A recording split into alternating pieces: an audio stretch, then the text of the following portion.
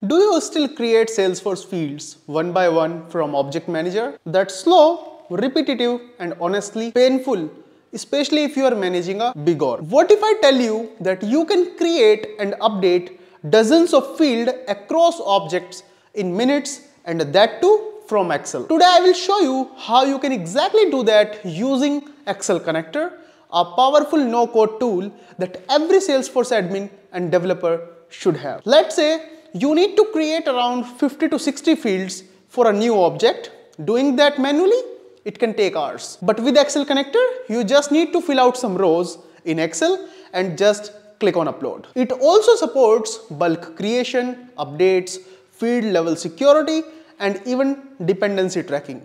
And yes, it also validates your changes before pushing to Salesforce. So let's get started. As in the previous video, I show you how you can connect your Excel connector with your Salesforce org, right? And here you can see the simple interface of Excel connector where you will see some buttons: refresh, reports, get data, data sources, query rows, and some DML buttons as well, like upsert, update, insert, and delete. Now today's video is focused on how we can create fields in Salesforce in bulk, and that's what I'm going to show you today as well. So if I go to my Chrome browser, here I am going to show you one demo how I am going to mass create the fields in Salesforce. Now right now you can see I have model, year, condition, status on product object. These are the 4 fields, and I have one custom object as well called test drive where I have 3 custom fields like date, long text area, lookup. So I am going to show you how you can create these fields just by putting the data into Excel, and you just need to click on update button, right? These fields will be created in Salesforce. So first of all, in order to create fields in Excel connector to Salesforce org, you need to click on other tools. Here click on manage fields and click on download fields. Then you need to select your object. So in my case it is product 2. I am going to click on product 2 and click on download. So right now you can see you will be able to view the fields that I already have on this particular object, and from row 1 to 5 you will see some set of instructions how to use this Excel connector in order to create / update fields, right? So that's pretty simple, and you can check out the instruction as well. I already go through the tool. I already did some demo for myself, so I already know about it, how to do that. But in case if you are new, you can basically read out the instruction. They are very straightforward and easy to understand. So now in order to create new fields, what exactly I need to do? I need to simply type product 2, that is object name, and then I need to define what is the field name. I will also show you, like if I add model here, let's say Control C and paste it over here. Now it's a text field, the length is 100 and label, let's say model. Now if you want to provide any description, you can. It is very easy to provide a description as well, and it will be updated over there. So here I added the description for this particular field, and we have a lot of attributes for different type of fields, but for text field these attributes are fine. Now I need to simply select the row which I want to add into the Salesforce. Simply click on update and click on update selected. Now this time I will get error, and I know why I am getting this error, right? But just want to show you how you can actually achieve the same. So if you click on yes, it will redirect you to the error phase. So if I simply stretch the column, here you can see model does not resolve to a valid object type. Full name must end with __c or __x based on the field type. So as you know, model is a custom field, right? So I need to append __c over there. So by this you can understand we are not just making any changes, the changes are also validated as well. So here I am going to select the row again, click on update button and click on update selected. So here you can see now it gets created, and we did not get any kind of pop-up for error. So status is also visible here, that is created. Now I also want to create the other 3 fields that I have on product object. So for example, year, condition and status. So I will simply select one by one. Let's say year, condition and status. And in the same way I am going to type the product name here, the object name, and now I need to define the data type, let's say number, pick list, and if it is a number, I need to define the precision. So as you can see year, so I want around 4 digits of number. Now I need to provide the label, let's say year, condition and status.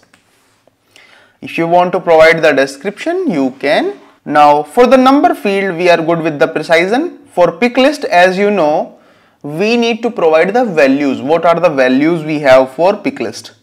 So here you will see we have an attribute called value set, right? And in the same way, like if you want to use any global set, you can provide global set over there.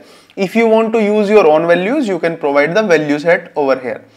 So I will simply go to my Excel sheet and copy down the value set that I have, paste it over there. I will do the same for the status as well and paste it. So now we are good for the creation of the fields. I will select the row year, condition and status, and now simply click on update. Now before showing you the creation of field, let me show you whether these fields exist on product or not. So let's go to product, go to field and relationship, and let's say here I'm going to type year. So see, no field is there. Let's say condition, no field is there, and let's say status, no field is there. Now I'm going to hit update and update selected. So here you can see we didn't get any kind of pop-up. That means fields are created, and in the right you can see the status as well. Created, created, created.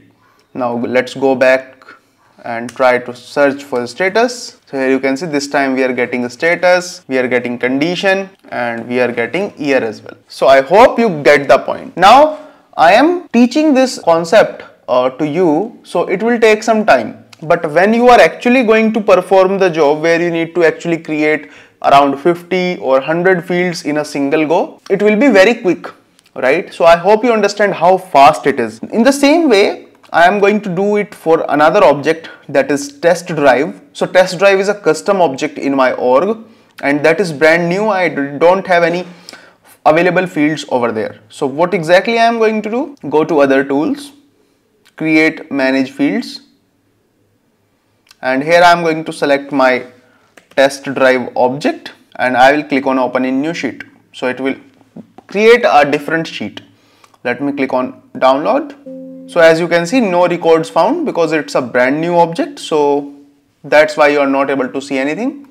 But in order to add some fields over there, I need to define the object API name. And now in the same way, I just need to create 3 rows because I am going to create 3 fields over there. Now let's move to the sheet that I have in order to create fields. So here you can see test drive date field, then we have customer feedback, that is long text area, and then we have customer, that is lookup with contact. Now here I am going to define the data type. It's a date field, it's a long text area, and it's a lookup. So for long text area we also need to define the length, so let's say 10,000.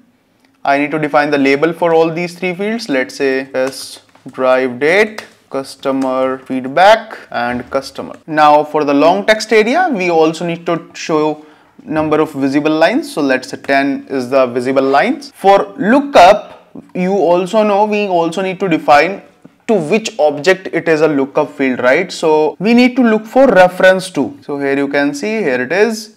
So it is reference to with contact, and then we have a relationship name as well. So let's say test drives, and we have label. So let's say test drives. So I think we are good. If we have any kind of error, it will show us while creating these 3 fields. So I'm going to select these 3 rows and click on update. Click on update selected. So let's check the status because we didn't get any kind of error. So here you can see all these 3 fields gets created. Now let's move back to the org and change the object to test drive. Let's click on it, click on field and relationship. So now here you can see customer is a lookup field, customer feedback is a long text area, and test drive date is a date field. So I hope you get the point. Now right now I am working with a very small data model where I have limited number of fields. Just want to show you how you can do that with the Excel connector. But imagine you are working with 50 to 100 fields where you need to create. Doing it manually in Salesforce org is going to be very hectic. And see where this Excel connector came into picture and how easy it will make your job in order to creation of field, or in the same way you can update as well, right? For example, if I move over here, the customer feedback that we have 10,000 is very less. I want to change the length of 10,000 to 20,000 for customer feedback field. What exactly I need to do? I simply need to change the length. I am going to select the row, click on update and update selected. So here you can see it is done. Now let's check in our org. I simply need to refresh and this time you can see the length is now changed to 20,000. So see how easy it is, and I hope you basically learned something new from this particular tutorial. In the next video, I will come up with an interesting topic for the same Excel connector. Make sure you check it out. Thank you. I hope you liked the video. And make sure to check out the description of this video to get the related links for this particular feature. And in the next video, I will cover the next feature of Excel connector. So make sure you stay tuned. And if you like this video, make sure you hit the like button and subscribe this channel for more such videos. Thank you.